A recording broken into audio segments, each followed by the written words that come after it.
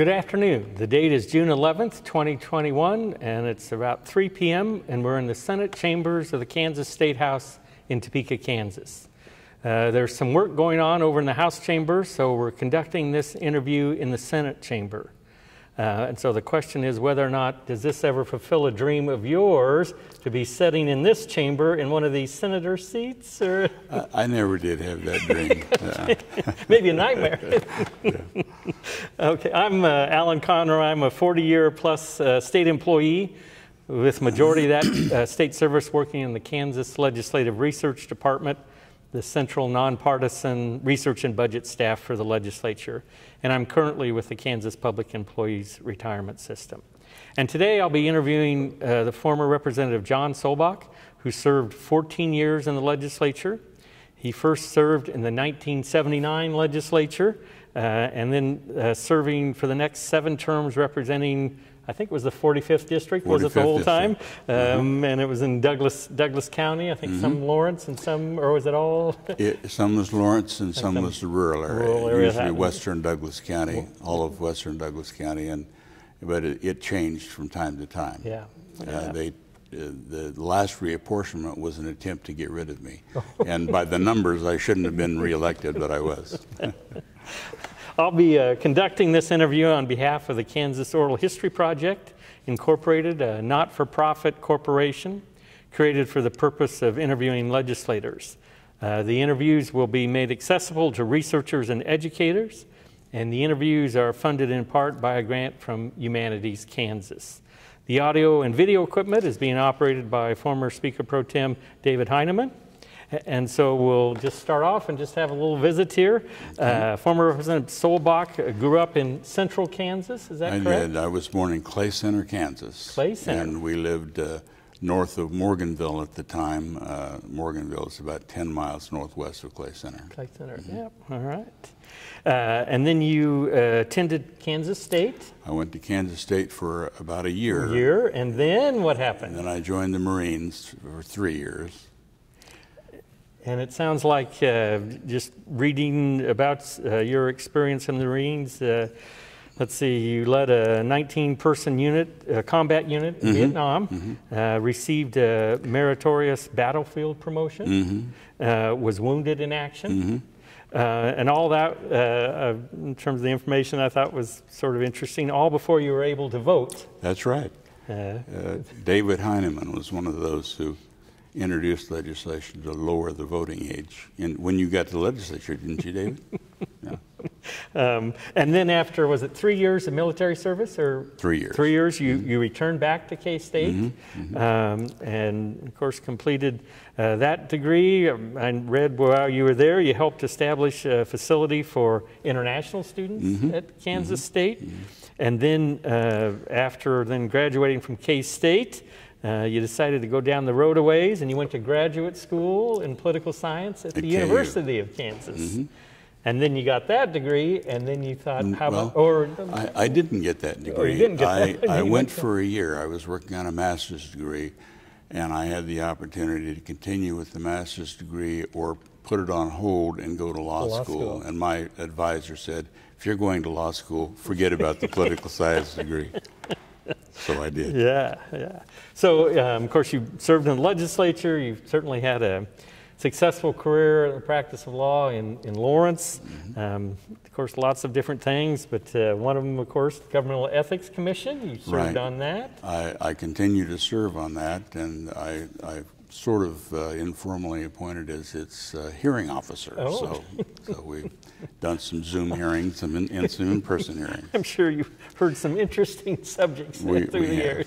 We have. Yeah. And then while you were in the House, though, you were, of course, served on numerous committees, elections, commercial and financial institutions. No, I was never on that. Not on commercial and financial? No, I was on the energy, elections, agriculture, and ways and means and judiciary, which I chaired the last 2 years. That's right, yeah, as chairperson on judiciary. And then, of course, Ways and Means / appropriations, and then it morphed into that. So it was Ways and Means when I came to the legislature, and I think Jim Braden changed that to appropriations because Ways and Means in the Congress, at least, is the Taxation Committee.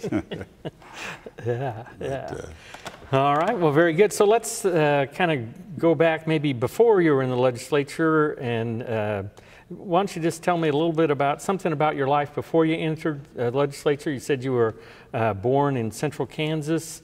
Had your family ever been involved in politics before you ran for the House? My great-great-grandfather was elected to the House in 1890. Wow. That was the first time the Republicans lost the majority. He was a member, he was a populist. He had served in the Civil War and had always been a Republican. His first cousin served in the Kansas legislature in 1870. And then his nephew served in the legislature in the 1880s. Mm-hmm. His nephew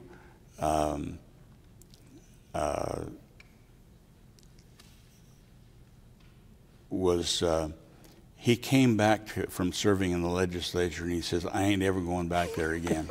He says, "That legislature is bought and sold by the railroads." Oh. And they were in the milling business, and the Hoffmans had the Hoffman Mills in Enterprise, Kansas, and they depended upon those low freight rates to get their product to market. And the freight rates were set by the Congress. Wow. And the U.S. Senator at that time was selected by the joint session of the House and the Senate, and our U.S. Senator was his name escapes me, but he was a longtime U.S. Senator. They used to say Kansas had two U.S. senators, a Union Pacific senator and a Santa Fe senator.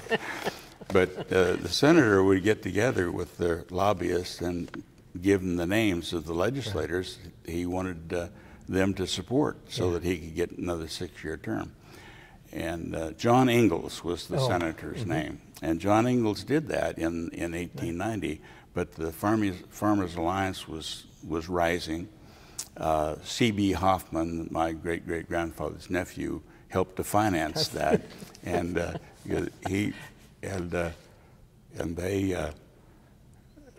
they first were going to try to influence the election, and then they decided, what the hell, let's run for the legislature. So 92 of them got elected in the House, and they defeated 92 Republican candidates, and they had a clear majority. And when they met, they met to determine who they would nominate to the United States Senate, and 92 House members and I think 6 members of the Senate all voted. They called themselves the Dauntless 98. They voted to remove Ingalls and to replace him with William Peffer, who was a lawyer from and a newspaper publisher from Fredonia and Topeka. And so William Peffer was a bearded guy, and Teddy Roosevelt had unkind things to say about him, as did William Allen White. And, but that was the end of John Ingalls' career. And John Ingalls, not only was he in the pocket of the railroads, but he also said some negative things about farmers and their ability to raise corn, and he also was adamantly opposed to giving women the right to vote. Oh, wow. And so Peffer, but it took him about 32 ballots to decide on William Peffer. And I still have the little notebook that my great-great-grandfather used to tally the votes. Yeah. William Peffer finally got a majority, and they stuck together. Yeah. And he became our United States Senator. Yeah, yeah. So clearly a long lineage of public service. Well, I've learned a lot about Michael Sen. He was a prolific writer. When he came to this country at age 15, he had read the book Uncle Tom's Cabin, which was published in 1852 and translated into about 20 different languages. He read it in a German version when he was 14 in 1854. And so when he came here, he he was very anti-slavery. And when the Civil War broke out, he joined a Union unit through. When he had gone to western Kansas to work in the silver mines out there. Western Kansas at that time went all the way to the Continental Divide. But when he joined the Union Army, that had become Colorado territory. Yeah. And so Wow. he was part of that Colorado unit. Yeah. So your personal interest in politics, did that high school or college or after you came back? I probably secretly wanted to run for public office since I was a small boy. And your parents, any encouragement there? No, not really. Not my parents. When I ran, I had Russell Getter was my political advisor. He had been my professor at KU, political science professor at KU, and actually he had called up Betty Jo Charlton because he was going to be out of town. And he told her, make sure that John Solbach files for the House. And so she called me and asked me to do that. She was not in the legislature then. At that time, yeah. And so I filed. I didn't know anything about what I was doing, but he did. And he helped us formulate a plan and lay out that plan. And we executed that plan, and we got elected. I was told that, he told me, he said, you know, no Democrat's been elected in this seat, as far as we know, forever. But he said, there's only about, the Republican candidate's going to get about 4,000 votes. And there's nothing you can do to take them away from him. He's going to get them. It's just going to happen. He's a young lawyer like you, and he's a credible candidate, and he's going to get those votes. Yeah. And you can't take any of them away from him. And you're going to get about 3,000 votes or 3,100 votes, and there's nothing he can do to take any of those votes away from you. But he said, you need to go out and find an extra 1,000 people to go to the polls and vote for you, and you can win this seat. And so that's what we did. And on election night, my opponent had, I think, 3,800 to 3,900 votes. And that was enough to win any House seat in Kansas that year. But I had 4,200 votes. 4,200, yeah. And was that in the primary? No, that was in the general. Because there was a primary. There was a primary, and I won Mike, the primary. Bolus, yes, something? Yeah. And that one was 69. I think you got 69% of the vote to be in that primary. Yeah. And then Ken White Knight? Ken White Knight was, he had a primary also. He defeated 2 other Republican candidates. And Ken was a nice guy. He and I got along well. I told him that, he told me about listening to the debate that we had on one of the radio shows. And I said, oh, I hadn't listened to that. And he said, well, I've got it on tape. Come to my house and we'll do it. So we were, during the campaign, I went to his house. We had drank wine and had cheese and listened to that debate. But he didn't think that I could win, and he kind of felt sorry for me. But he surprised you. But that's not how it turned out. And ironically, he went to work for my largest political contributor after the election. The guy that owned the Chuck E. Cheese, what was his name? He took $100 million and went to Texas. He was going to double or triple it, and he lost $100 million in Texas. But Ken White Knight stayed down there, and he's still living in Texas, and evidently he's had a successful career. Wow, yeah. So in 1980 then, I noticed you were unopposed in the primary. In 1980, and then for the next 5 elections, you never had a primary opponent. Right, I didn't have any. That was the only primary that I had. Forrest Swallow did approach me one time and said, "Why? I'm thinking of running in the primary against you. I don't expect to defeat you, but I just want to have a forum where I can say things that I want to say." And I said, Forrest, that's the worst idea I ever heard in my life. I said, please don't do that. And he didn't Yeah, yeah. And then in the general election, 1980, it was Kent Snyder, and you won with 57% of the vote in that one. In 1982, you were unopposed even in the general election. So you must have been doing something right, or at least with your constituents. Maybe, I don't know.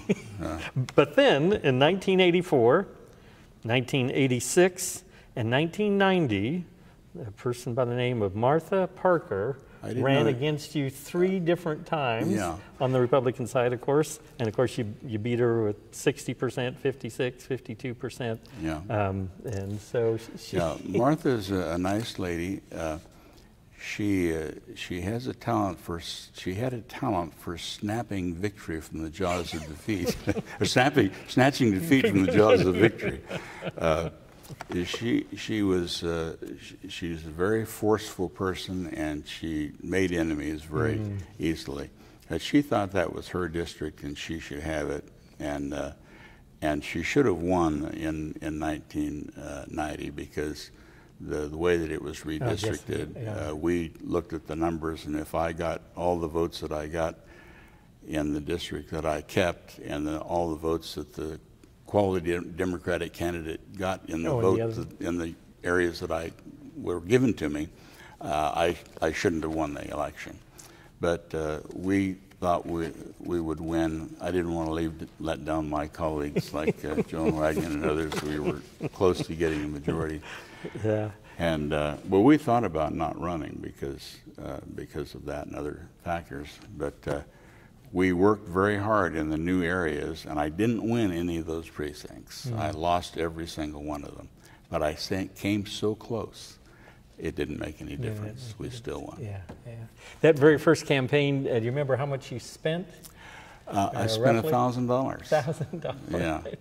Yeah. I think, well, it was probably more than that. It was probably a couple $1,000, but we put $1,000 of our own money into it. Wow. So, and a lot of door-to-door, is that the secret? A lot of door-to-door. If you want to get elected? Yeah. At least in Kansas? We knew, we did our research, and we knew who we were going to be talking to before we ever knocked on that door. And we knew who lived in that house. We knew who was registered to vote, what they were registered as, how many times they had voted in the last several elections. And that helped us to target the people we needed to target to get an extra 1,000 people to the polls, and that's what we did. Wow, wow. So you got elected. I did. Came to the State House, rolled into town, and one of my favorite questions, of course, is. Do you remember the first time you went to the microphone at the well of the House on a bill? I don't remember the first time, but I remember the first time I thought of going to the microphone. John Sutter from Wyandotte County was my seatmate. And they were debating some bill, and I had something important to say, and I reached up and I pushed my white light, and John Sutter reached over and he pushed my white light off. I said, I've got something that I want to say. And he says, you need to be watching what's going on. He says, if you have something important to say, somebody else will say it, and you haven't been here long enough to make a fool of yourself yet. So that was the first time I thought of going to the microphone, but I didn't. You took his advice? I took his advice. And John Sutter was not someone that I thought was a great legislator, or someone that I respected highly, but that was good advice from him. Yeah. And so we talked a little bit about some of the committees like Judiciary, Appropriations, Ways and Means, and so forth. Of course, Agriculture. But was your favorite one, was it Judiciary? Judiciary was really my favorite. And of course, you got to chair that too at one point. Right. I was ranking minority member for many times. I worked with Mike O'Neill. I saw the nice comments that he made about me in his interview. He called me a friend, which disturbed me a little bit because I came over here not to make friends among lawyers and among legislators and staff and lobbyists, but to represent my constituents. I enjoyed the collegiality, and these were colleagues, and we shared a lot. We knew a lot about each other.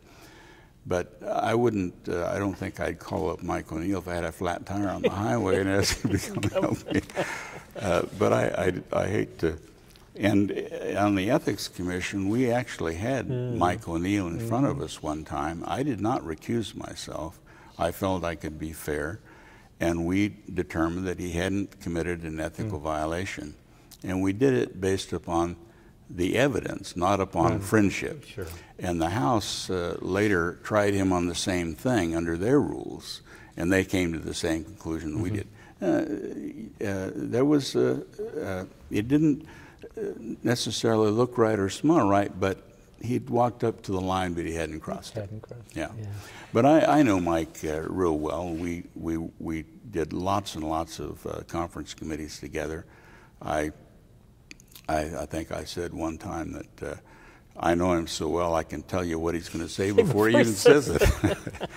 And there weren't a lot of partisan things that came before the Judiciary Committee, and we worked well together. He's a very bright guy, so. Yeah.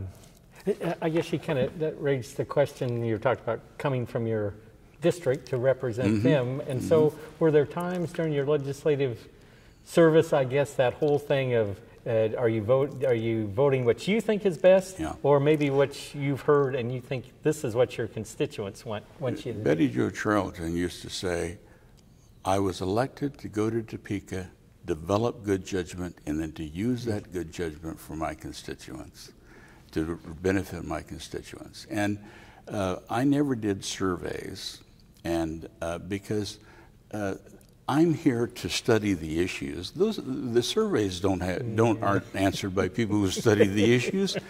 I'm supposed to use my good judgment, and I'm supposed to know my constituents well enough to know how I should vote on a particular thing. A good example is we were dedicating the Lane University in Lecompton, and we needed $4,000 for furniture. David Eisenhower was going to come and be the keynote speaker.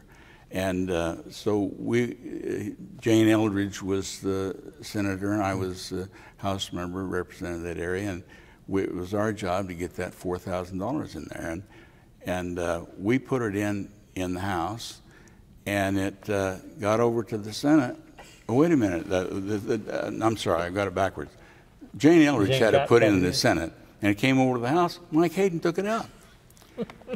And I called up Mike Hayden, and I said, you know, we need that $4,000.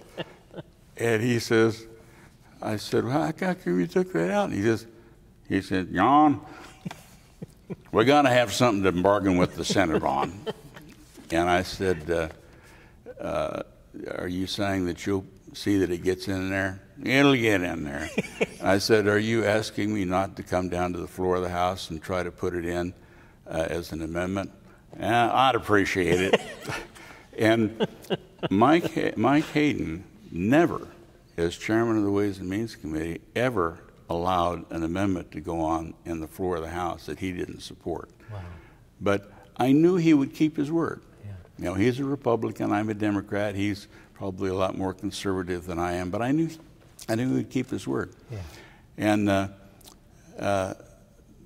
when it came to the floor of the House, the gallery was full of people from Lecompton, and they were calling me and they were asking me to take an amendment down there, and Jessie Branson was on me, and she said, if you're not going to do it, I'm going to do it. I said, no, I said, this is what's going to happen. I said, we're not going to do that. If we go down there and screw with Mike Hayden, we won't get it.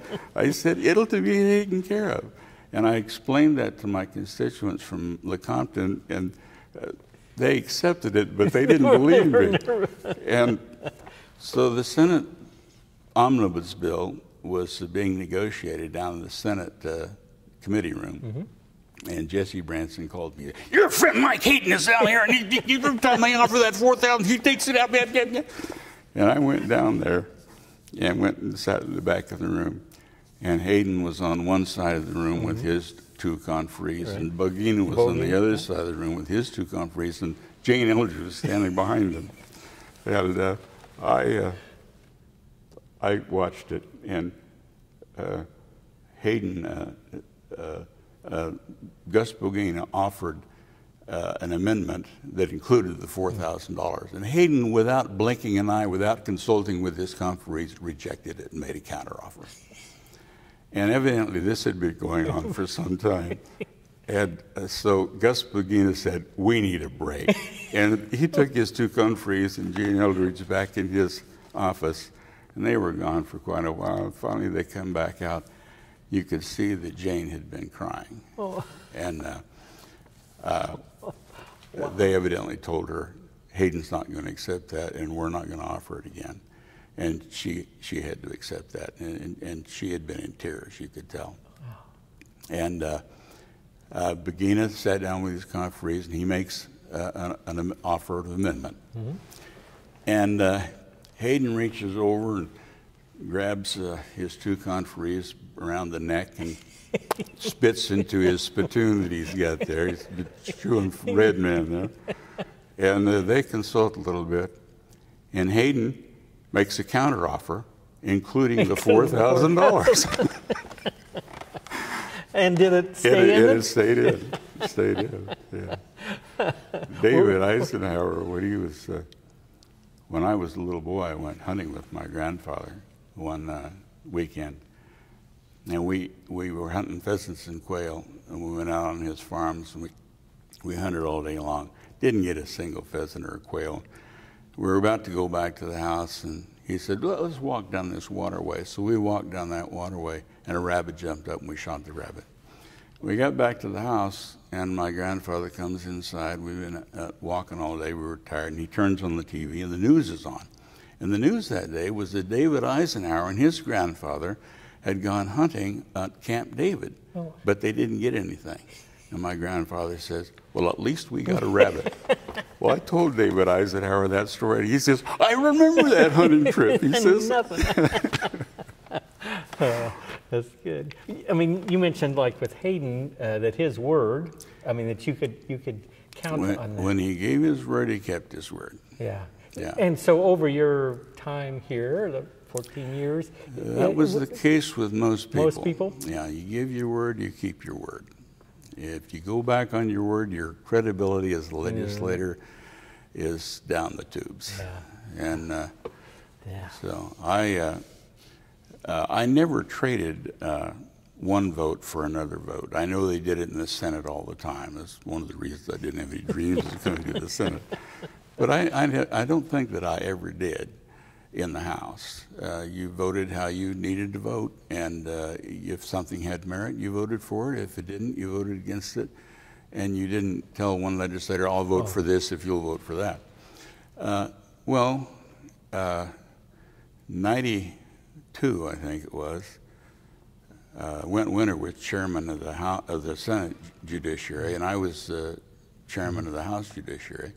And we had both been, we were both statutory members of the Uniform Laws Commission, and we had brought back the Uniform Conservation Easement Law. Should have been uncontroversial, and we worked it through the House, and the House Committee, and I carried it on the floor of the House, and it didn't get as many votes as I thought it should get, but it passed, went to the Senate. I called up Wint Winter, and I says, when you have a hearing on that bill, give me a call. I want to come over and testify. He says, sure, John. What is it again? And I told him. And he calls me back the next day. He says, that bill didn't come to my committee. I said, well, where did it go? He said, it went to Ross Doyen's committee on easements and utilities. I said, it's not that kind of an easement. He says, well, I know it isn't. And I said, you call him up and you tell him that it needs to be in judiciary. It's a complicated issue. And Wint Winter called me back the next day, and he says, Doyen ain't going to let that bill go. And I said, well, I'll call him. So I called up Ross, and I said, Ross, you don't want this bill in your committee. It's a complicated judiciary issue, and it needs to be in the Judiciary Committee. Surely you've got enough work to do without having to worry about this. He says, no, he says, I think I'll keep that bill. And I says, well, why? Yeah. He says, well, there's this lawyer from Lawrence who's chairman of the Senate Judiciary Committee, and there's this lawyer from Lawrence that's chairman of the House Judiciary Committee, and I may want something from those lawyers before this session is over. I said, what do you want, Ross? Ross used to be my senator from Oh, Clay for County, Clay, yeah, Kansas. yeah. And he said, there's this little bill that puts all the pesticide regulation underneath the Secretary of Agriculture, and it needs to pass. And you get me that bill through the House, and I'll get your conservation easement bill out, and we'll get it past the Senate. And I've never traded votes, but I looked at the bill that he wanted us to pass. It needed to pass. Right. Pat Ross is a farmer over in Douglas County, I think, and farms in 8 different jurisdictions, and he'd have 8 different sets of regulations sure. to.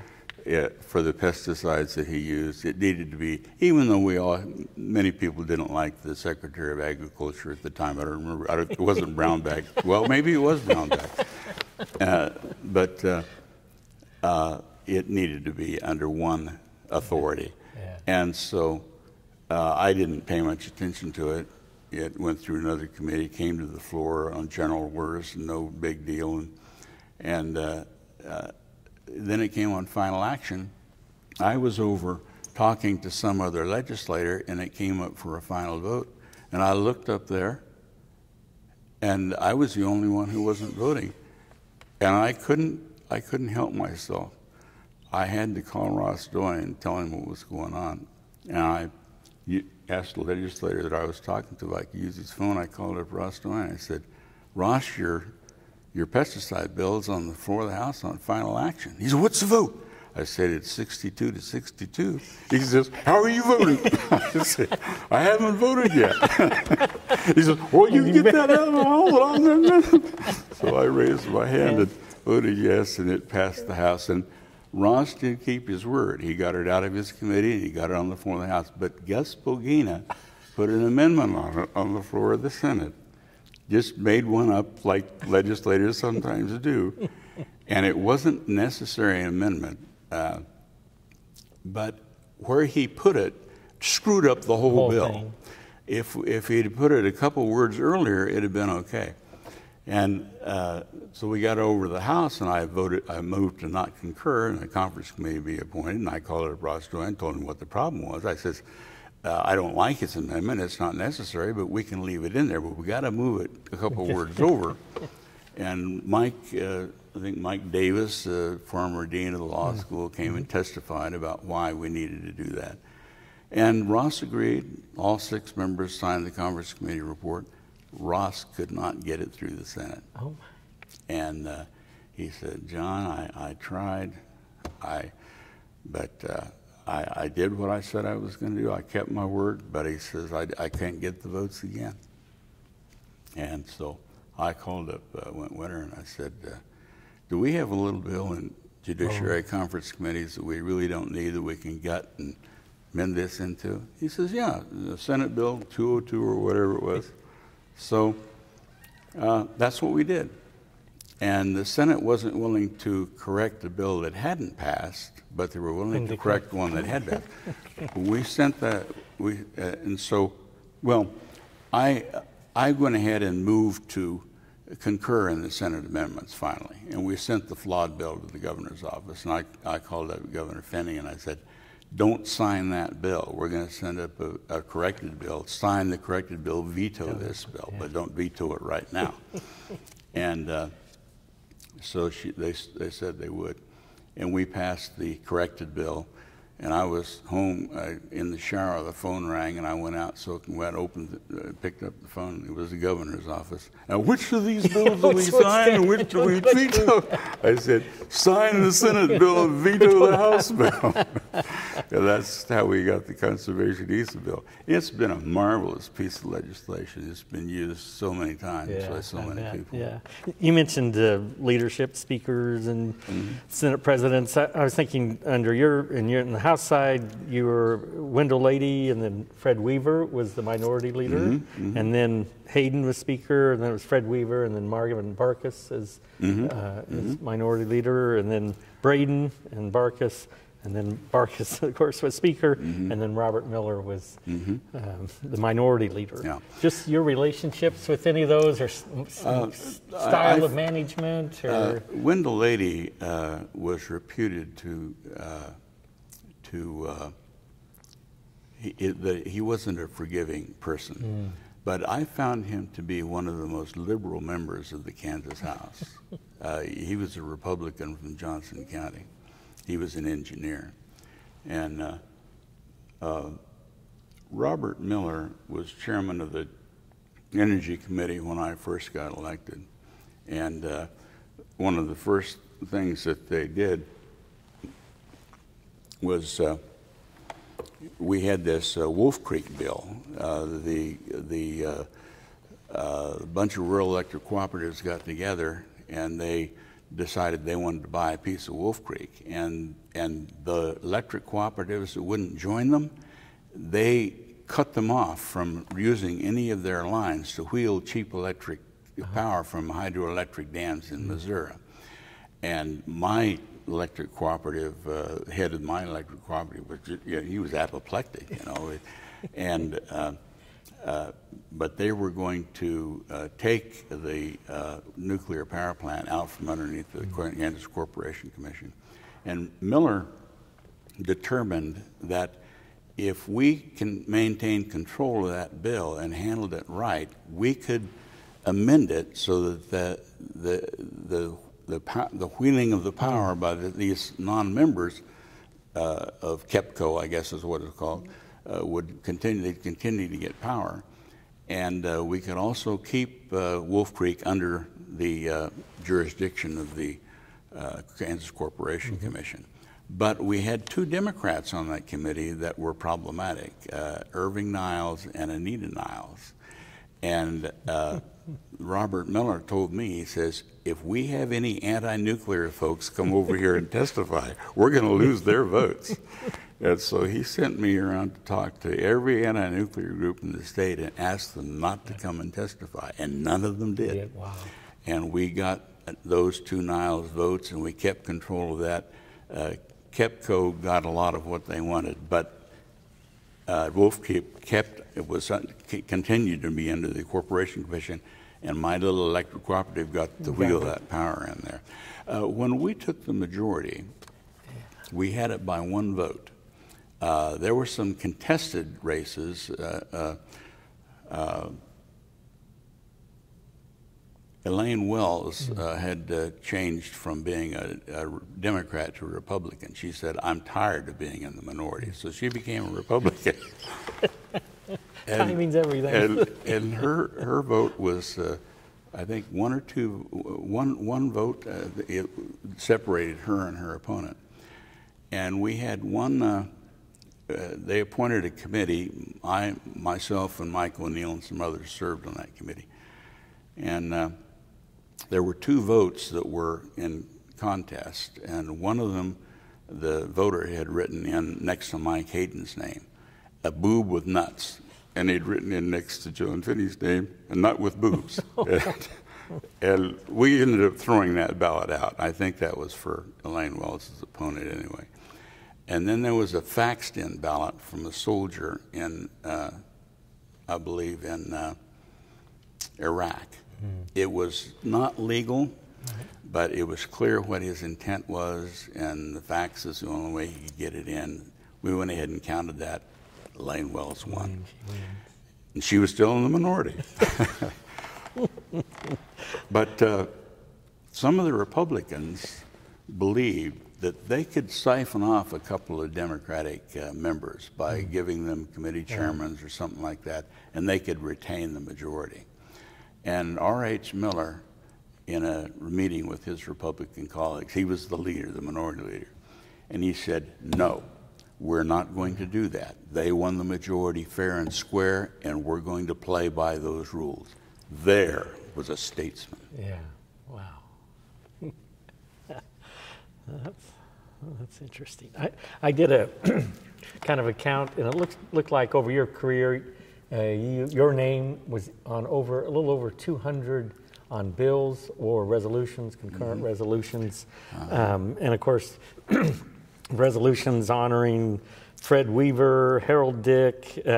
One I noticed was commending the Sunshine Biscuit Incorporated for producing Kansas-style wheat crackers. Your name was on that. I'm glad I was a co-sponsor of that one, I will tell you that.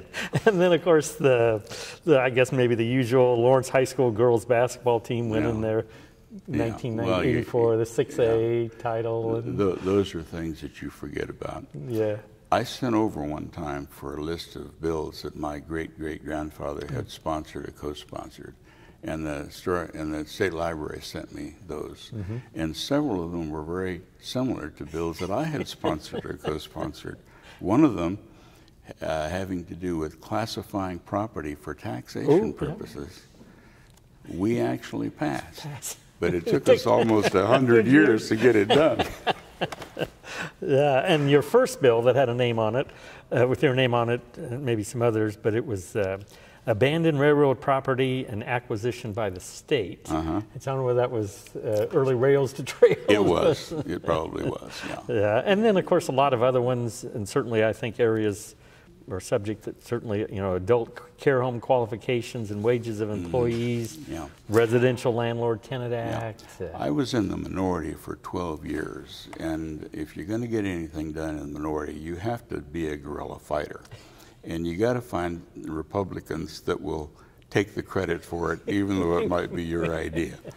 And you have to amend things onto things. The worst thing that you can do is put your name on a bill. People will, if they don't like it, will attach tilt cans to it. Mike Glover was known as a marijuana smoker, and he introduced a little juvenile bill one time, and it got over to the Senate, and they amended it into a drug bust bill. Still had his name on it. Later in my legislative career, I learned that the best thing to do was to go to a committee and ask a committee to introduce the bill, or to introduce it as a Judiciary Committee bill when I was when I chaired the Judiciary Committee. I guess, looking through your sessions whether it was taxation or education, of course, budget, gaming, lottery, children's trust fund, community corrections, are there a couple topics, highway plan, any that really, that really stick out as maybe accomplishments, not just for you, but for the body? I think, I haven't researched this for sure, but I think that the 2 years that I chaired the Judiciary Committee are probably two of the most productive years of that committee in Kansas history. Wow. We got our 70th bill when the Agriculture Committee got its first bill, and my secretary used to stay late and lock herself into a closet, listen to those committee hearings, and so she could produce the minutes for the meeting the next day. And I had some very remarkable people on that committee. And they should be given credit for a lot of what we accomplished. I believe that Kathleen Stabilius was on the committee to begin with. I think she later went off the committee. You don't think she was? You don't think she was ever on the Judiciary? You were on Judiciary? Yeah. Okay. But Kathleen was on there, I think, briefly, wasn't she? She was chairing the Fed and State. I know she was. That's why she left the Judiciary. Yeah. But, well, anyway, one of my members ran for governor and was Secretary of Administration, that right over here. Several of my members got elected to the Senate. One became minority leader, one became majority leader, one became Speaker of the House, one became Secretary of Labor, one became Lieutenant Governor, one became Governor, one was elected to Congress. And these were very accomplished people. And I remember I was sitting, Mary Jane Johnson was my seatmate on my on my left. She's never been left to me on anything, but she chaired the health committee, I think, and she got the ADA, the Kansas version of the ADA, and she said, "Would you take that bill?" She says, "It's too complicated for me." So we agreed to take the bill, and it was referred to Judiciary, and I turned it over to Mark Parkinson and 2 other members to serve as a subcommittee. Maybe you were one of those. And they did a marvelous job working that bill, and we got it out of the committee and passed the and became law. Yeah. And so clearly you kept the revisor's office very busy those 2 years. Yeah, we probably did. We probably cranking did. out that many bills. Yeah. Yeah. You mentioned reapportionment, and you were through 2 of them. Is that right? I think at least 2 of them. Yeah. I was on the reapportionment committee, and I kind of cut my teeth on the legislative process because they divided up the state, and they gave so many districts to each member of the committee. And I was working on reapportioning Robin Leach's district, Ambrose Dempsey's district, and the 3 districts in Lawrence. Then there'd be 4 districts in Lawrence. But Robin Leach used to lobby me day in and day out. He wanted Kickapoo Township. Oh. He said, "I got to have Kickapoo Township." I said, "Look, Ambrose Dempsey can't get elected without Kickapoo Township." And but he kept at me and kept at me and kept at me. We ultimately gave Kickapoo Township to Ambrose Dempsey. And in the next election, he was elected only because he had Kickapoo Township. Robin Leach didn't have any trouble. The last reapportionment I was not part of, but and I had no idea what was going on in that. I was busy with other things. But when I looked at the final map, it was clear that they were trying to get rid of me. And my wife and I did the numbers, and I shouldn't have been able to get reelected. Yeah. So do you think that reapportionment process, I mean, does it work? I mean,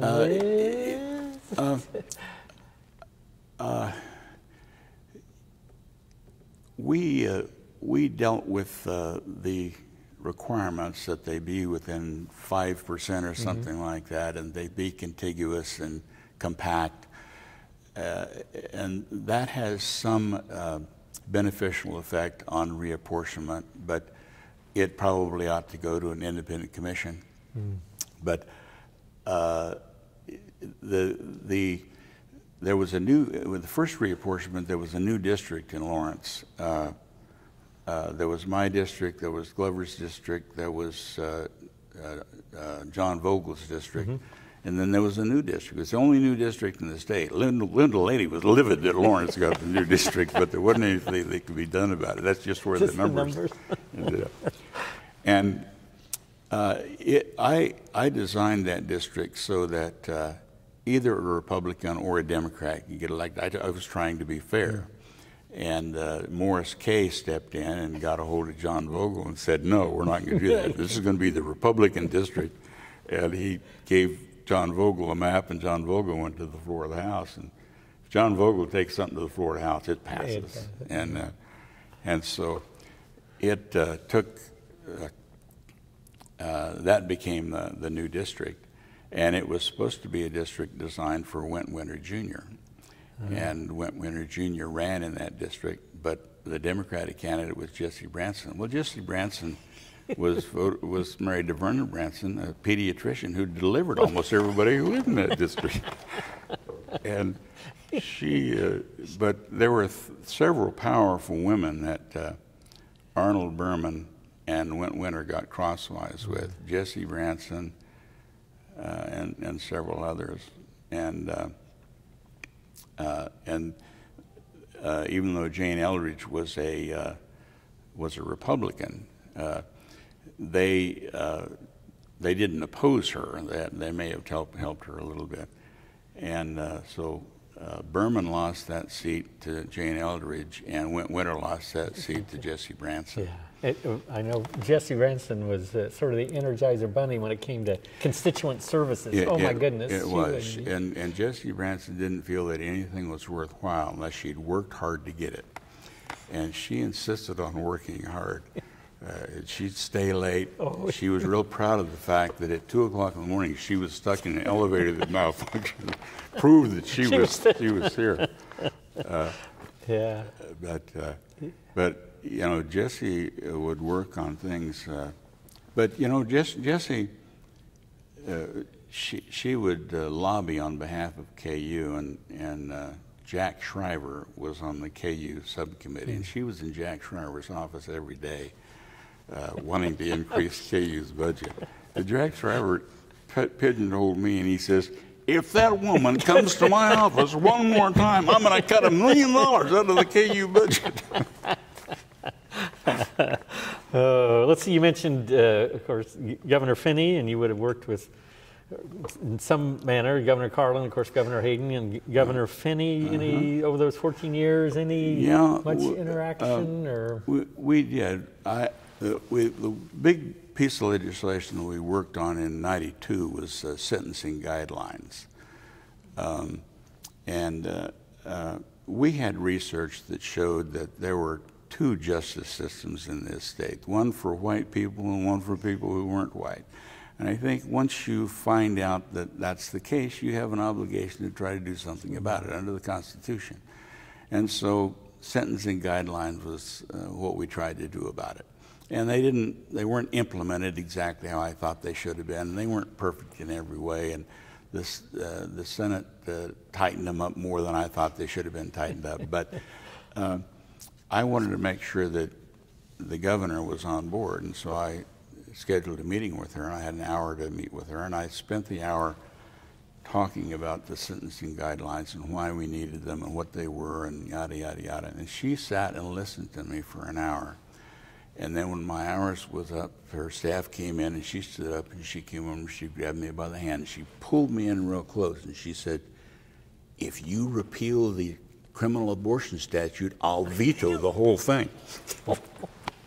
And I said, "Governor, I appreciate you telling me that, because if we do that, we'll do it in a separate bill."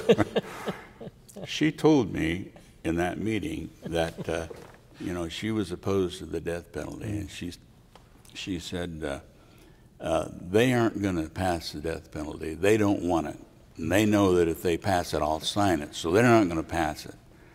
And I kind of shook my head, and I thought, I'm not sure you're right, Governor. And we never had the death penalty when I was in the legislature, but when I left, Governor Finney got it on her desk, and she signed it. It's not as broad as some. It's a narrow death penalty, but it's still there.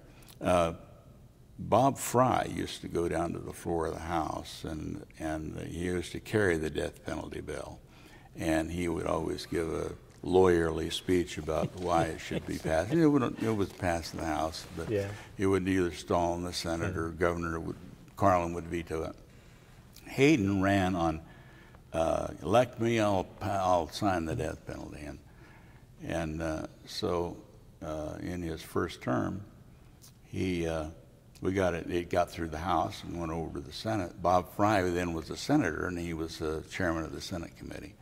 He had taken up with Wanda Fuller from Wichita, Kansas, and both of them ultimately divorced their spouses, and before she died, they got married, like the day before she died. But she had quite an influence on him, and she was opposed to the death penalty. And Bob came around to that way of thinking. And Hayden called up Bob Fry, and he said, "Bob, I need your help on this." And Senator Fry said, "Governor, it's taken me a long time to get to where I am, but I am where I am, and you can't have my help on this." So Hayden never got the death penalty while he was governor. Yeah. So again, and we maybe kind of touched on it, but if you look over your 14 years, your biggest legislative success would be? or that you were involved in, maybe not. Yeah, not specific. I really don't. I really wouldn't want to say one thing. There was okay. many things, Yeah. and some of them I've talked about. Yeah. What about on the other side? Maybe your 14 years and your biggest disappointment, that something that you'd maybe worked hard either up front or behind the scenes trying to get something passed that never quite got across the finish line? I can't recall. We got most things passed that we wanted passed, either through subterfuge or amendments, or when we were in the majority, it wasn't that difficult to get things passed. Yeah. When you're in the minority, you can say anything because it doesn't make any difference. Nobody listens to you. But when you're in the majority, you got to be, in your committee chair, you got to be careful what you say because it could end up in the statute, as you know. Well, didn't the chairman say this? This is this required personal identity question that I kind of mentioned, and so I'll just read it, and then however you'd like to respond. Again, this is a question we're asking all the people that are being interviewed. Okay.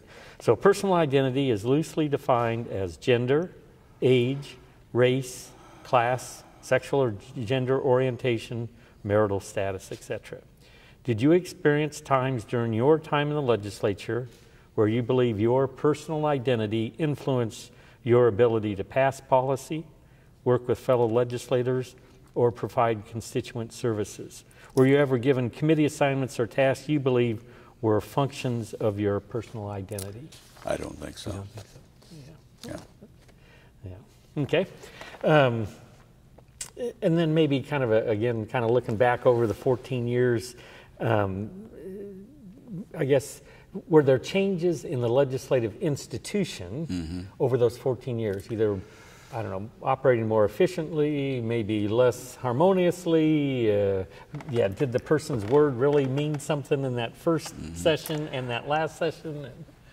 I didn't notice any remarkable changes. I really didn't. It changes every time you get a new legislator. Right. But it was, I know the legislature changed over time. Who was the legislator from, he chaired the Judiciary Committee before I did.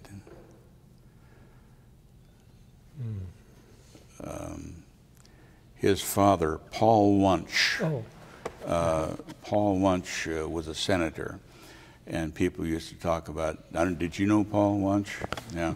They used to talk about him going over here and sitting down in the lobby of the Jayhawk Hotel and playing cards, and people would come up to him and whisper in his ear about what they wanted, this done or that done, and that's how he ran the Senate.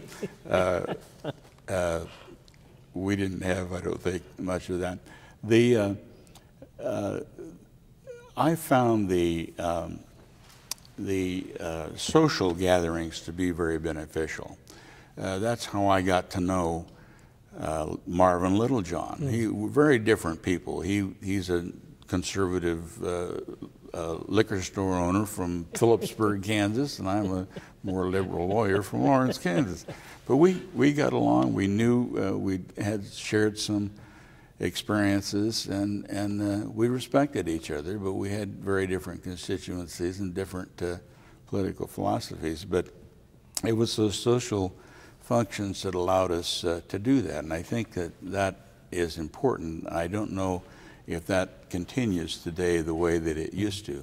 Now, R.H. Miller, he was the type of guy that if you did something for him, he felt like he had to do something for you. And he felt that so strongly that he refused to go to those social functions unless he paid his own way. And he didn't go to any of them unless, if there was one he felt he should go to, then he found out what the cost was, he paid the cost, and then he went to it.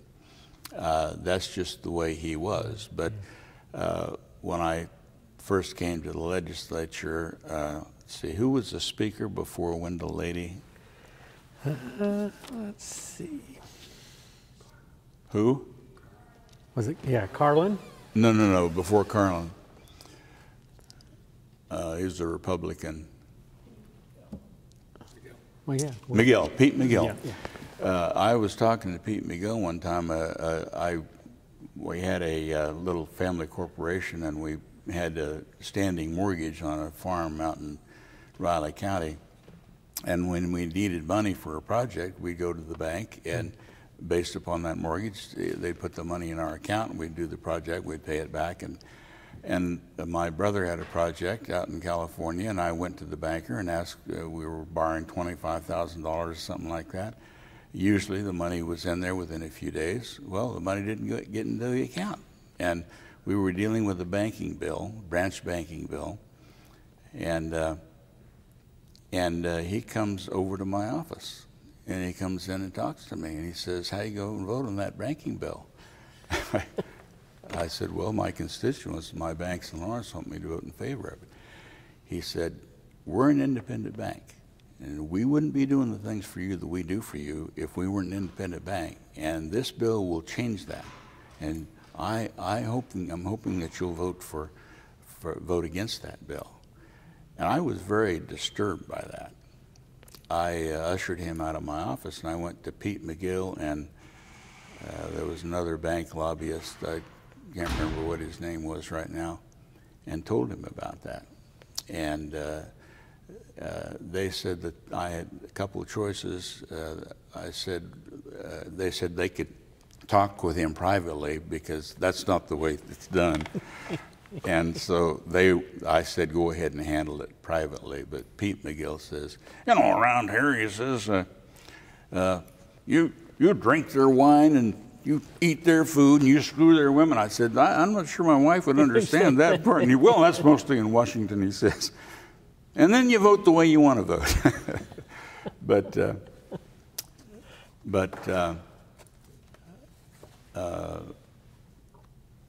Did I answer your question?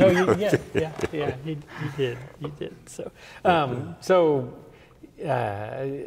14 years, and of course you've done a lot of things since then. Would you ever see yourself, any inkling of ever returning to elected office or I doubt if that's going to happen. I'm 74 years old now, and that's too old to run for just about anything. And I did my duty. I was here for 14 years. Yeah. I guess so. If somebody came to you and said, "Hey, I'm thinking about running for the legislature," what would you tell that person? I'd tell them good luck.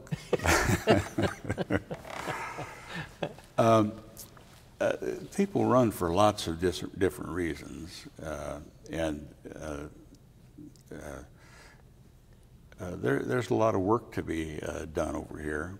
But again, I felt I was elected to come over here and do work for my constituents. I wasn't here to make friends with lobbyists and staff and legislators. Right. And I tried not to do that. I tried to, but I did enjoy the collegiality of the lobbyists and staff and legislators. Yeah. Well, it's got to be, I think, from your perspective, very fulfilling to look back over those 14 years and all the issues that you touched or dealt with, policy you helped set. Yeah, I still have people, it hasn't happened to me recently, but as many as 20 years after I left, people would come up to me and tell me that I was doing a good job and that I hadn't been there. Yeah. Well, certainly done a great job in terms of public service, and certainly Kansas is better off for your efforts. So, any other topics or issues maybe that I didn't raise, or anything that you would like to share? For again, this will be, be saved for researchers and educators going forward. And I think that as Winston Churchill said. A democracy is the very worst form of government, except for all the others that have been tried. And democracy is hard work. For many periods in history, people don't pay much attention. They vote for who they always voted for. Things get done, and so on and so forth. Yeah. And once in a while, you have those issues that come up that. But if we have people running for office and holding office for the right reasons to actually serve their constituents, and people study the issues and respect the Constitution. You just don't, I mean, when you take an oath to uphold the Constitution, it should mean something. Yeah. And, but it's, we can, in democracy, there's plenty of opportunities to make mistakes, but there's plenty of opportunities to correct those mistakes. Yeah. And we talk about term limits. I've never been a proponent of term limits. When you don't want it so bad that you can taste it, it's time to leave. And so. Yeah, yeah. Well, very good. Well, thank you for your service. Thank you for spending some time with us today, and we wish you all the best going forward. Thank you. So, thank you.